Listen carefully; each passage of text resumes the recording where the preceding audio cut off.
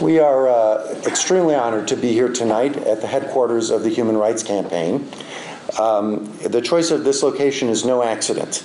HRC has been an important partner in our work in protecting religious freedom and striving for equality for the LGBT community. We thank them for their hospitality this evening. There is no place we would rather be. And here to offer a few words of welcome, I knew you were here, is David Stacy, HRC's Director of Government Affairs. Thank you, David. Thank you. Well, I'm violating one of my most important sort of personal rules, which is not to be on a program with a bunch of ministers and other clergy, because I can't in any way compete with them for eloquence or exhortation or inspiration, but I'll do my best, and I'll be very brief, too, because that's my other role. And that helps provide a little bit of a contrast, too. So, But on behalf of HRC President Chad Griffin, and all of my government affairs team, I welcome you to HRC and welcome Welton here once again to the building. And I hope this isn't going to be the last time we see you here.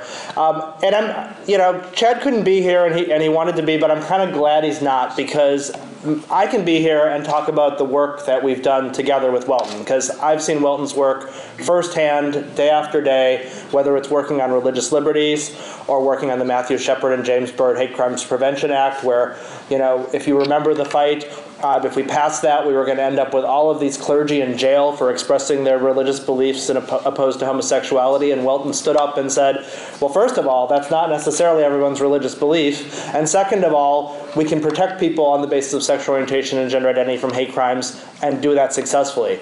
I can safely say that in the 5 years since passage of the act, we have no clergy in jail anywhere in the United States. The Department of Justice has charged none, and the Republic is safe, and actually safer because of that work. And Welton's voice was a really critical piece of combating the forces that wanted to stop that. Same thing on issues of marriage equality and other issues where Welton has been able to stand up and say, look, the faith community speaks with many voices and a diversity of voices, and many of those faith voices are pro-LGBT equality. And Welton's ability to transcend the debate and bring new voices to that debate has been inspirational and really essential to the success we've had.